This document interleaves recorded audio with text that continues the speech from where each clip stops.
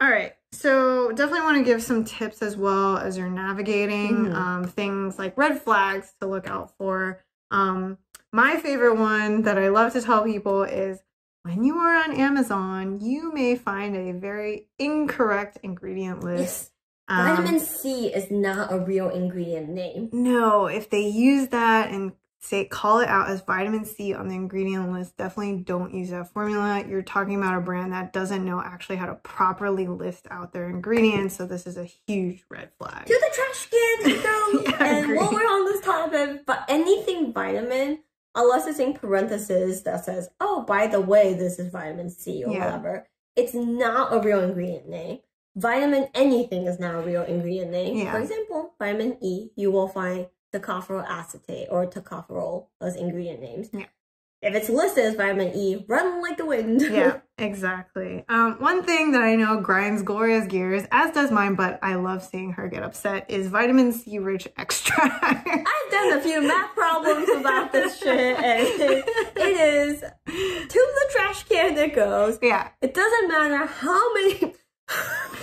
It doesn't guys, brace yourself. Brace your ears. How many claims they write about, like, oh, it's got 50 times the vitamin C of your friendly neighborhood orange. Like, if you do the math, it doesn't got much, you know? Like, there's vitamin C, because it's a higher use level ingredient, you will never get close to even 5% if you use a quote-unquote vitamin C rich extract. Because what your skin needs topically is very different than what your body needs when you eat it.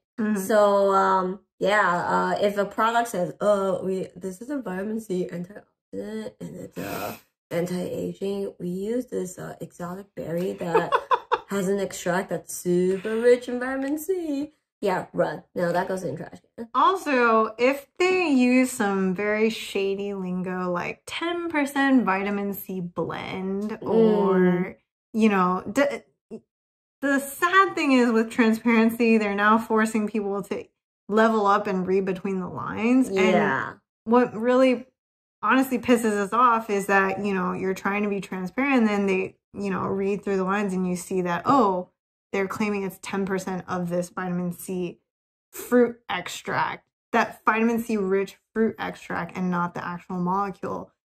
That doesn't help anyone. Quick math, let's say they have 10% extract, which by the way, a lot of them don't even have that. And the extract itself has 10% vitamin C. That means you have 1% vitamin C, which is nothing. The end, case closed. All right, and then last thing is now in this day and age, percentages. Yeah.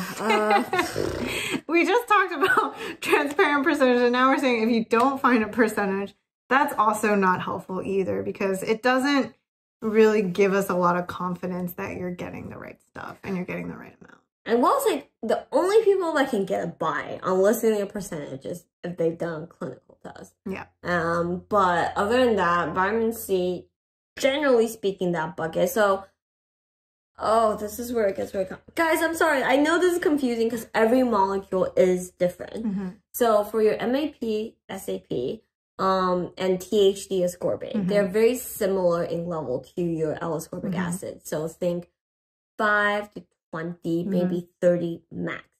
And then for your ascorbyl glucoside and 3-O-ethyl, those needs to be a little lower, like under 5%. Yeah, exactly. So yeah, good reference point.